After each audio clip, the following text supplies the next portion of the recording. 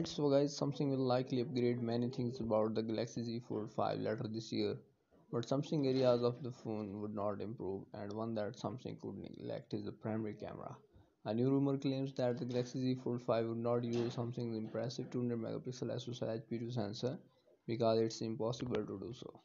The source of this rumor doesn't detail why it would be impossible for the Galaxy Z Fold 5 to rock the ISOCELL HP2 sensor, and whether it has to do with cost or technical space limitations imposed by the foldable form factor. Either way, the Galaxy Z Fold 5 will supposedly use the same primary camera as the Galaxy Z Fold 4. Samsung has equipped the Galaxy Z Fold 4 and will equip the Galaxy Z Fold 5 with the ISOCELL Generation 3 sensor.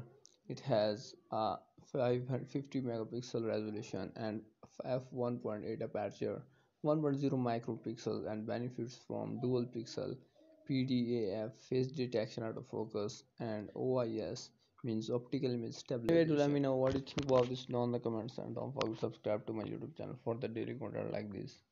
I will see you in the next ones. Peace out.